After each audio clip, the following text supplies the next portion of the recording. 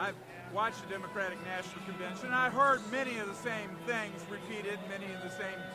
I was happy to hear him explain in detail about the health care, about the taxes, and about the energy, and how, yes, we really do need an energy plan that will be effective, that will help us keep the money here, reinvest in America, keep the jobs here.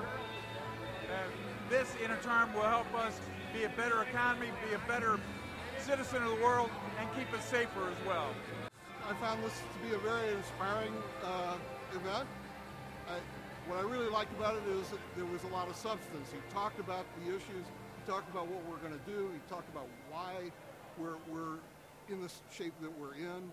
He gave us the reasons, and he gave us the ideas that would get us out of the trouble that this country is in. And so, you know, that's what we really need in this country, is somebody to talk straight and it's not all flash and bumper sticker slogans.